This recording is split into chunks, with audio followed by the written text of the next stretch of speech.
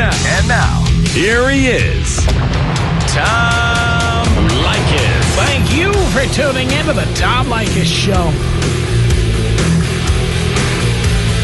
This is where America gets together to talk about the issues you really care about. It's a different kind of a radio talk program. We're the radio talk show that is not hosted by a right-wing wacko or a convicted felon. No! I am your host. Write down our telephone number. You're going to need it. It's 1-800-5800-TOM. 1-800-5800-866. Thank you for tuning in.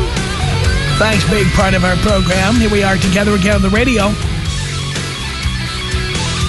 This is a story several listeners sent to me, and I'm going to read it to you. But before I do, you know, I'd like to tell you to listen to it with a particular ear. In this case, do you think this guy did anything wrong? I will read you the story, and then I want you to tell me if this guy, the focus of the story, did anything wrong. Ready? Here it is. This is from the Seattle Post-Intelligencer. I love this. By the way, I strongly suspect the subject of this story is a listener or was a listener at one time or another. Just a guess. Here it is. For months, a Boston area woman thought she was dating a Seattle Supersonics front office employee and former NBA player named Jeff Turner, a handsome 6'8" 40-something who was polite, compassionate, and respectful. She thought she had scored a figurative slam dunk in the internet dating game. But when the man she was falling for suddenly left his Somerville, Massachusetts home and stayed away for 3 weeks, the woman became suspicious. A Google search helped her discover that this man was not Jeff Turner, but a habitual imposter who had been posing as a Sonics employee for the past several months. Where did he learn how to do that? Says here, just when it appeared matters couldn't become any more bizarre for Seattle's downtrodden basketball franchise, the Sonics have emerged as victims in a case of identity fraud perpetrated by a smooth-talking con man. I'm going to be honest with you, I don't work for them. The man who posed as Turner said from his home in Somerville, a Boston suburb, when reached by the Seattle PI on Monday.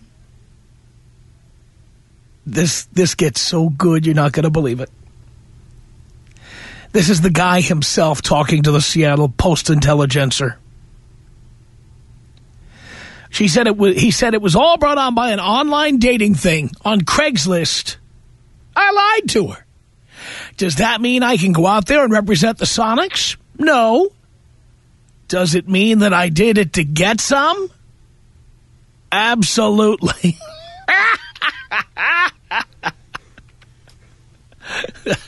It says here, the man's real name is Ronnie Craven. There's a picture of him in the article. And he had been telling friends and even his hometown newspaper that he was the Sonics player development director. In an April 9th story in the Somerville News, he told the paper he had known Sonics general manager Sam Presti since coaching Presti and Seahawks quarterback Matt Hasselbeck at a Boston area basketball camp in the late 1980s. Craven told the paper he spent time on the Sonics sideline during games and served as a part-time assistant coach working with Jeff Green, Kevin Durant, and other players. Craven even was quoted as saying, this is in the Somerville News, he was quoted. He was quoted as saying, "No one was happier than me to see that," after Green scored a career-high 35 points in an April 6th victory over the Denver Nuggets. Boy, he played it to the hilt. And it says here, Craven's misrepresentation was not exclusive to the Boston area. The PI learned that Craven was at the Seattle Athletic Club in February, telling fellow pickup basketball players that he was former Stanford and NBA player Todd Leyki, 41, who retired from the NBA in 1994. Now, Craven is 6'8", and Leyki is listed at 6'4", according to basketballreference.com. Well, come on. I mean, who's going to... You're out there, you're doing a little pickup basketball. What are you going to do? You're going to log on to www. You're going to get online and start looking it up? If the guy lied and said he was Michael Jordan, that'd be one thing. But he didn't. And nobody bothered to check. Says here, National Basketball Association security officials approached Presti at the league's pre-draft camp in Orlando last week and showed him the Somerville News story, which featured a picture of a smiling Craven wearing a Sonics coaching shirt. Presti denied knowing Craven, and the club later released a statement regarding his supposed employment. Well, we all know chicks don't read the paper. What good would that do? He has never been an employee of the organization in any capacity, Sonic spokesman Tom Savage said, and we will continue to work with NBA security on the matter. NBA spokesman Tim Frank acknowledged a league investigation into the matter but declined to comment further. Savage said the Sonics contacted the Somerville News to inform the paper that Craven does not work for them, and the newspaper has pulled the story from its website. Craven said he was contacted last week by a lawyer representing something called the Professional Basketball Club LLC, which is the name of the ownership group of the Sonics. And he was presented with a cease and desist order that threatened criminal action if he benefited financially from his purported link to the team. Well, there's no evidence that he did that. During a revealing phone interview on Monday, Craven admitted he was dishonest with the woman, the local newspaper, and many longtime friends about his ties to Presti and the Sonics. This wasn't meant to be anything negative toward the Sonics, said Craven, who said he has 3 daughters, is separated from his wife, and works in property management. People get lied to all the time. Did I do anything illegal against the Sonics? No. Did I go out and represent the Sonics in any fashion? I'm not actually proposing that I did that. Did I do this for the broad? Yes. The broads in Seattle are all upset to see the word broad in the Seattle paper. Says here, the woman who dated Craven said she met who she thought was Turner on a dating website. And the two went out about 12 times. I like to get on dating websites and tell people I'm a radio personality. It's very effective. Says here she was convinced Craven was really Turner, a 10-year NBA veteran.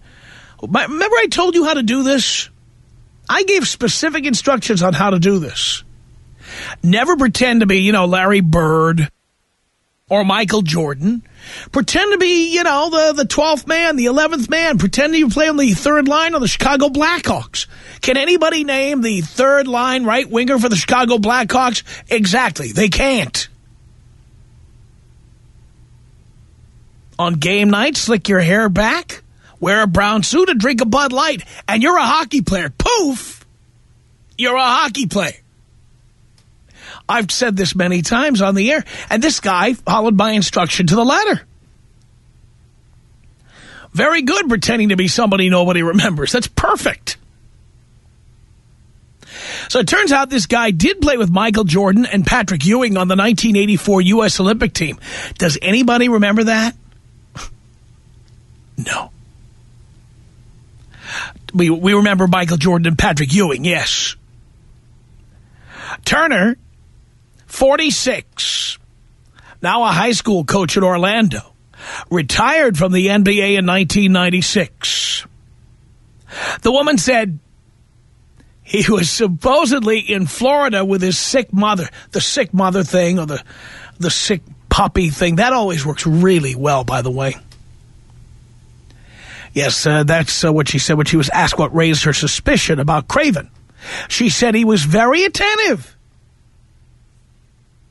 And all of a sudden, he just stopped while he was in Florida. And it let my mind wander a little, and in the information age, I Googled him.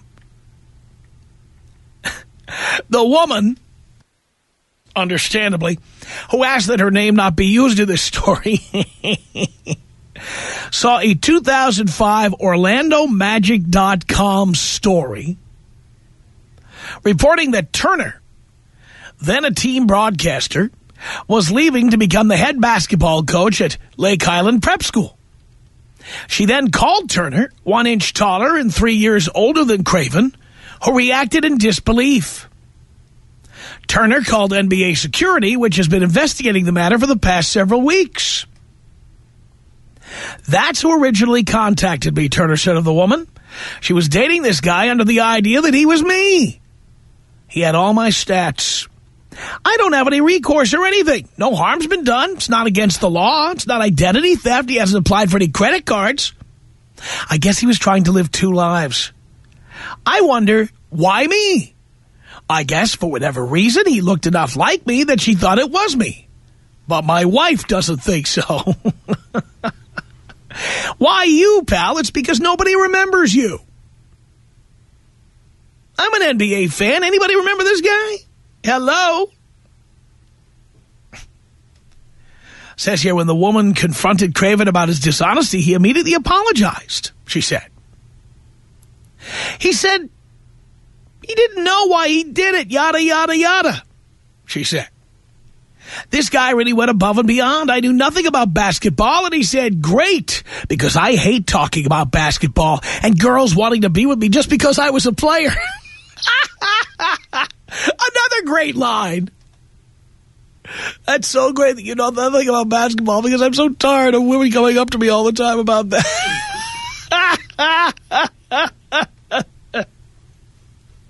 That's a good one.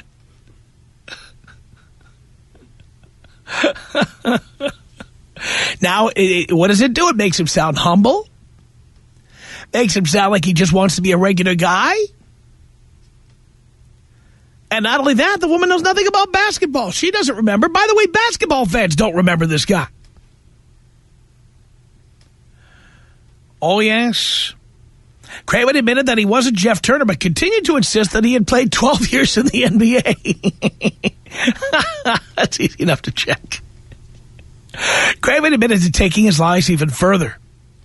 After approaching his hometown newspaper about a story, he told several lies to Jack Leykis, a Somerville News reporter and Boston University student. Now, that was BS, Craven said of the resulting article. Some of it got discombobulated. But I did represent myself. He says, did I represent myself as a Sonics official? It never happened once. According to Leykis, Craven walked into the newspaper's office wearing a Sonics coaching shirt and told Leykis he was a coach and scout. He claimed he met Presti when the Sonics GM was a youth basketball player and tried recruiting Presti to Framingham State, a Division III school 25 miles west of Boston, where Craven said he was the head coach. Craven said the recruiting process occurred during Presti's senior year of high school in 1993-94.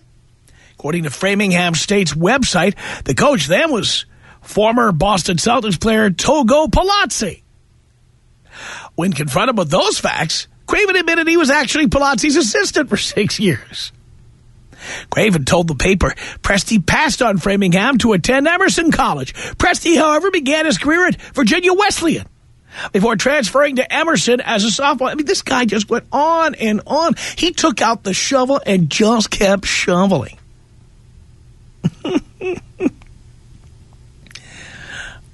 It just goes on. Look, I could sit here and read this story to you all day, but you get the idea. The bottom line here, it seems, this guy pretended to be a relatively obscure NBA player in order to get laid. And the woman who feels that she was scorned now is calling the newspapers and trying to embarrass this guy. And that's her right. She has the right to do that. But come on. Lying is an integral part of getting laid. Did this guy really do anything wrong? Tom. 1-800-5800-TOM. 1-800-5800-866. It's the Tom Leykis Show. At 1-800-5800-TOM. That's our telephone number. Thank you for tuning in. Thanks for being part of the program. We appreciate it. And now, we're talking about the guy in Somerville, Massachusetts, who pretended to be a coach or an assistant coach or a former NBA player for the Seattle Supersonics. But he hasn't done anything illegal. He hasn't applied for a credit card. He hasn't tried to get free meals at restaurants that we know of. He hasn't tried to defraud anybody for money. He hasn't stolen anything that we know of. And by the way, we talked a couple of months ago about a story that had appeared on TMZ about a guy who was going around L.A. pretending to be Doug Ellin, the creator of the HBO TV series Entourage. This guy was getting around town so much that the people at HBO actually put out a press release saying that this isn't Doug Ellin. But honestly, is it the fault of the guys who are pretending to be other people? Or is it the fault of women for being a bunch of money-grubbing gold diggers who, the minute they find out you've got any connection to money, power, or fame, they just glom onto you? I mean, honestly, ladies, if you didn't react positively when we say that we're a doctor, when we say that we're a lawyer, when we say that we're a radio talk show host, if you didn't react so positively and give us everything we want, no guy would bother impersonating anybody because there'd be no gain from it. The reason guys do this is because you're also, not all, most of you are so superficial. Most of you are so addicted to the idea of getting near somebody who has money, power, or fame that you'll have sex with any guy. I will never forget the woman I dated. The woman I dated who did not sleep with me on the first couple of dates because she told me she's not that kind of girl. Who later admitted that she went out with a Hall of Fame baseball player. And he used the old trick. He said, come back to my apartment. And she was drunk and she went back to his place. And when she got there, there was stuff all over the apartment. He said, well, I just moved in. There was really only one flat space to sit down. And guess where that was? It was in his bedroom. That's right. And one thing led to another.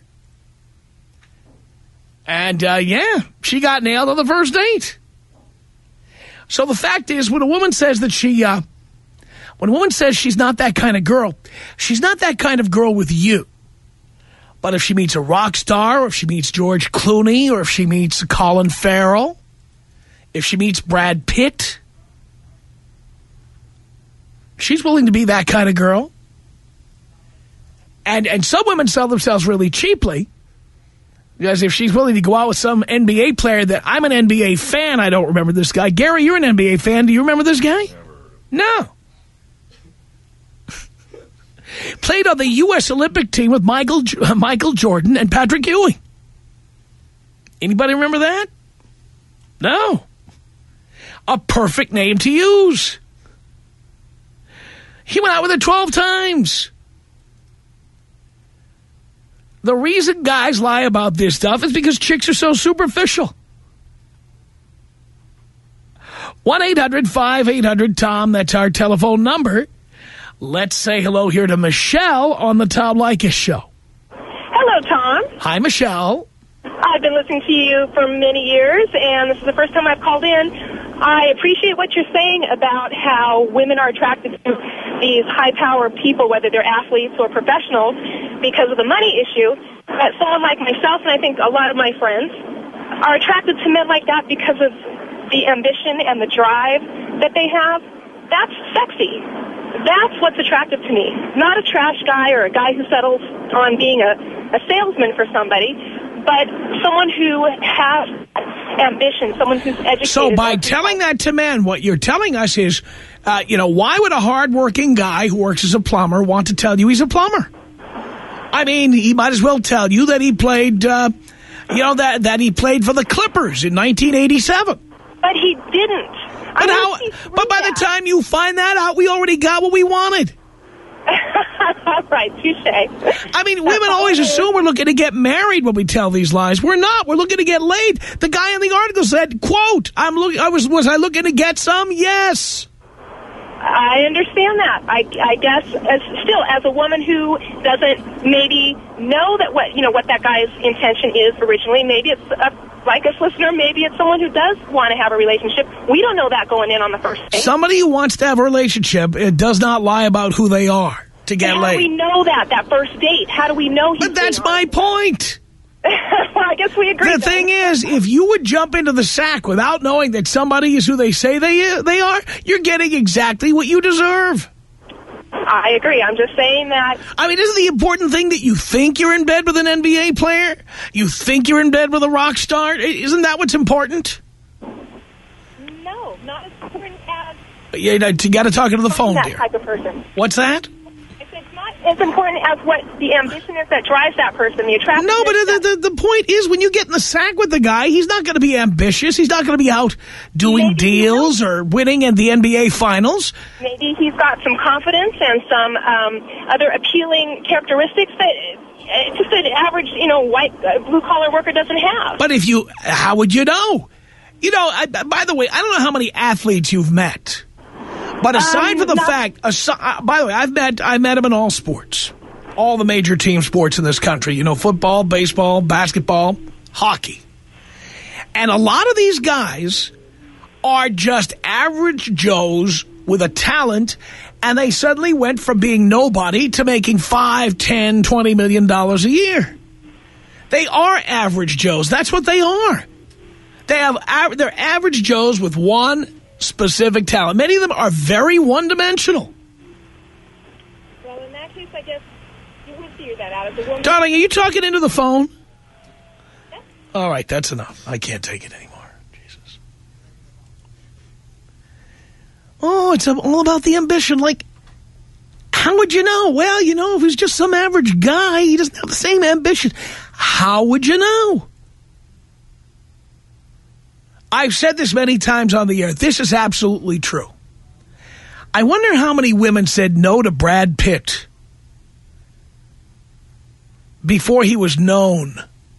Do you know that Brad Pitt, this is not a joke and it's not made up. This is a fact. I'm sure Brad would sue me, so trust me, I would not risk my reputation and my bank account on saying something that's not true. Brad Pitt, before he made it as a famous actor, used to dress up like a chicken, and he used to stand outside at El Pollo Loco here in Los Angeles. You know how, like, the Quiznos, the people outside of Quiznos stay there dressed as a cup of soda with a straw coming out of their head, and they wave you into the parking lot? Or there's a guy at the Subway Sandwiches on Wilshire Boulevard who dresses up like a Subway sandwich. And there's, like, it's a sandwich, like, stood on its end, and there's, like, a lettuce leaf coming out the top, supposed to look like a pompadour. Like it's his hair. And he waves you into the parking lot. Brad Pitt used to dress like a chicken for El Pollo Loco. I'm serious. Now, can you imagine Brad Pitt, what kind of game he had to have back then? If he had any, I'll bet you anything that women saw this guy dressed in a chicken suit or asked, what do you do for a living, Brad? I'm an aspiring actor, but right now I'm dressing up as a chicken. working in front of El Pollo Loco. I wonder how many women said, why don't you call me when you get a real job, Brad? There are probably women within the sound of my voice who met Brad Pitt around, 1988 or 1989 or 1990. Walking around in his chicken suit.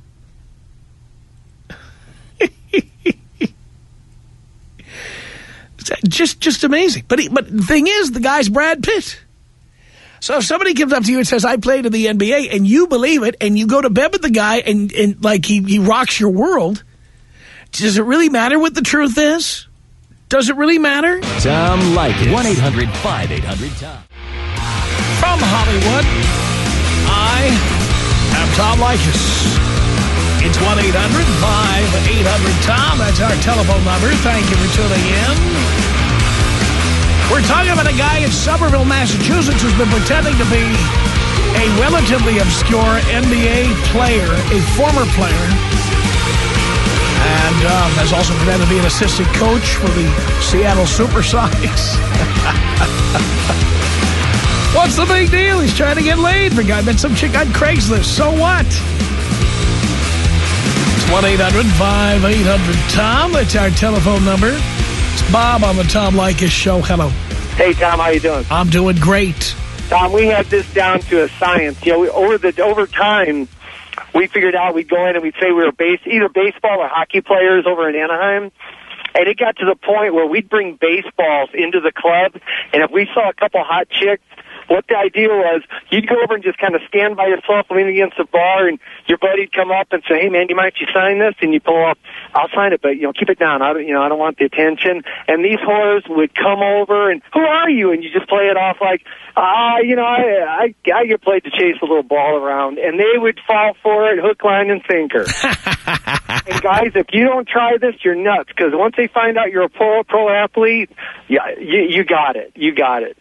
Absolutely. And that's when they start leaving the diaphragm at home, too. Well, that's why you got to bring your own protection. That's exactly right. Yeah, you're definitely true, because I couldn't tell you how many times, I can't get pregnant. Oh, yeah, you can. By the way, speaking of that, there is a particular pitcher. That could be one of many. But there's a particular pitcher for the Dodgers who I know for a fact. When chicks would toss him a baseball to sign an autograph, he'd add in his cell phone number. Oh, sweet. And another key is you can't say you're Derek Jeter. You got to be a bench player because, somehow, one of the girls' guy friends might come over. That's not Derek Jeter. I'm not going to say the names we'd use, but, you'd be a backup player that, you know the name, but you wouldn't really know the face. And only some of us can pull off Chin Lung Hu. I didn't try that one. Thanks, Tom. Thank you, Bob. Appreciate the call. 1-800-5800-TOM is our telephone number. Let's say hello here to Tangi on the Tom Leykis Show. Hello. Hey, Tom. How are you doing? Doing great. That's good. I just want to say that I've been just started listening to your show a few months ago. A guy at work got me hooked to it, and I love it.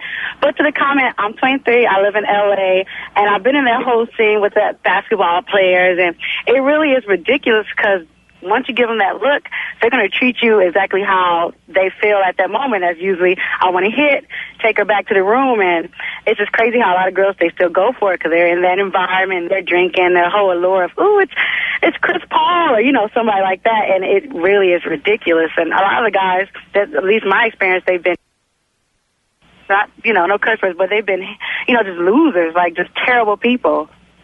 Crazy. How some girls are really just, they're like, yeah, he called me a B when we first met him, but it's all right. We're going to see where this goes. It's the most ridiculous thing. It is crazy. They do the whole caveman thing. You give them the eye, and the next thing you know, they're throwing you over their shoulder and taking you back to the room. It's the most silliest thing. I just don't know how some girls fall for it. It's ridiculous. Well, some girls like to bring Kobe towels at midnight. You know the deal. That is too much. So that's all I want to say. I think you're great, and you're hilarious.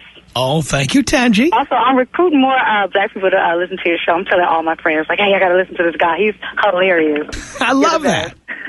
So you're getting more African-American listeners. I got your back. I love that, Tangi. Thank you so much. No problem. You have a great day. You too. Appreciate the call. 1-800-5800-TOM. That's our telephone number. Let's say hello to, Martha on the Tom Leykis show. Hello. Oh, I'm sorry. I picked up the wrong one. This is Martha. Hello? Hello, Martha. I'm right-handed. I use my left hand to pick up the phone. I picked up the wrong line. It's okay. First-time caller. I'm really excited. Thank you. I've been listening to you for about a month now. I wanted to comment on the topic that you were talking about. The way I feel is she's, correct me if I'm wrong, you said she's only been on 12 dates with him? 12 dates. Okay. I don't think she should be upset. 12 dates, it's like he didn't promise you anything. Yeah, boo-hoo, he lied to you. But if her main operative was to date this guy for the money, then she deserves what she got. But if her operative was to find a nice guy, then she needs to work on her judgment. And another thing, I feel if you're going to be a gold digger, I don't agree with being gold diggers, but I have friends who are, and I feel anything you do in life, you should go for the top. So why is she settling for some obscure guy? She should really find, like, the Derek Jeter, the Kobe Bryant. Right? Yeah, but the thing is, the average woman is not hot enough to get the Derek Jeter or the Kobe Bryant. So then they're settling. Right. Look at Kobe Bryant's wife. She's a 10+. Of course. She's beautiful, Vanessa. So an 8 is not going to get Kobe Bryant. Derek Jeter, I mean, the homeliest woman he went out with was Mariah Carey. Yeah. I don't know. I just don't understand what she's trying to gain from calling him out like that. He clearly likes the attention that he's getting, whether it's through his Well, life, here's why. You know what? If they said, well, we have to use your name in the article, we can't do this anonymously, she wouldn't say a word. Yeah, she's doing this because she can hide behind a cloak of anonymity. Okay. Because I was just thinking she's humiliating herself. That's why I didn't understand why she would do it. Well, because we don't know who she is. Oh, well then. She gets to win. She gets to put him on blast, and she, I guess, gets to leave with... What I'm amazed at is that the newspaper agreed to publish this without saying the name of the person. Well, that's not right. That's not credible. She needs to see who she is and shut up. Right, but she doesn't want people knowing, and that way she can just say anything she wants about this guy. Yeah, that's not right. So, yeah. All right, Tom, well, thank you for letting me call and talk to you. Thank you, Martha. Have a good one. Appreciate Bye. the call. Carolyn on the Tom Leykis show. Hello. Hi. How are you, Tom? Doing great. So I had something to say about today's topic. I would not want the high-powered Kobe Bryant or high-powered lawyer, anything like that, because they're always going to be gone on business. Lord knows what they're always doing when they're out on the road. So why would I want to be sitting at home waiting for this guy to come home? Darling, most women don't think about that. They think about the money and the car they're going to be driving. Money. I don't want the money. I want the man who's going to have the average job, who's going to be able to come home at 5 o'clock. No, but that's who you want to marry. Again, when I talk to women, I always have to separate. I always have to separate out the difference between marriage and getting laid. Because the fact is that most women will date 10, 20, 50 high-powered rich guys, famous guys, as many as they can get their hands on. Then they won't, darling. After they have sex with them, nothing. They're going to do nothing for them. That's why I'd rather not try and go get laid by some rich and famous guy. What is he going to do to me? The only thing he's going to do is if I get pregnant and have his child. And Lord knows I'm not trying to get pregnant by somebody who, you know, is hard enough to track down as is, or somebody you're never going to see. Some of these women get clothing and cars bought for them. Some of them just enjoy walking around town going, I go out with that. You know, they enjoy that. I'm speaking for the little percentage of women who do not want that. I want to be able to... But you're in the minority. You admit you're in the minority, right? I admit I am in the minority. I don't want a guy or have sex with a guy who's got lots of money. You know what I mean? Because you are just one of the many millions of women. Now, darling, what do you look like? What do I look like? Yes. I think I'm beautiful. I don't know about any of you guys. You guys can all judge me if you want. Well, just tell me what other people think of you. Oh, other people think I'm beautiful. But the thing is I have the personality like, I have a really good personality. Guys don't care about your personality. They care about what you look like. I have all the things that a guy wants. Plus, I'm one of those chicks who would rather go to a Dodger game or a Laker game on top of over a romantic dinner any day of the week. So you were 9 or a 10? I'm a 10. I'm a 10. You're I'm a 10. 11 if So I have you're to rate perfect. myself. So you're perfect looking. You have no flaws. Well, it's not that every woman has flaws. Well, Every 10 means perfect. I am As perfect. in the phrase, I have the perfect personality. No. 10 does not rate your personality. 10 is a rating of your appearance. Appearance, I think I'm hot. Does that mean you're perfect looking? Yes, I am perfect looking. So you have no flaws. I have no flaws, no. What do you look like? What do I look like? Yeah. I'm a 4'11", tan-skinned Egyptian girl. How much do you weigh, darling? How much do I weigh? I weigh about 160, and that's not a lie. How much? 160. You're 4'11" and you weigh 160? Yes, but I am not huge. I have big boobs and a big butt. Darling, unless your boobs are 80 pounds. They're a good 80 pounds. They are not 80 pounds. There is no... you come in here, we'll get the scale. You weigh 160... Darling, 160 is too much of your 5'7". If somebody is 5'7", okay, but you have to see. No wonder. You couldn't get a celebrity if you tried. Oh, no, honey. If I wanted a celebrity, I could get a celebrity. Name one. I choose not to have one. Yeah, well, that's what all the women who are 160 pounds say. You're out of control. I love it. Darling, I mean, do you really think a guy who makes $20 million a year can't do better than 160 pounds? I think he could do better, definitely, but could she be better in bed than me? Darling, so. They don't care about that. You see, before they can get to bed with you, they have to be aroused.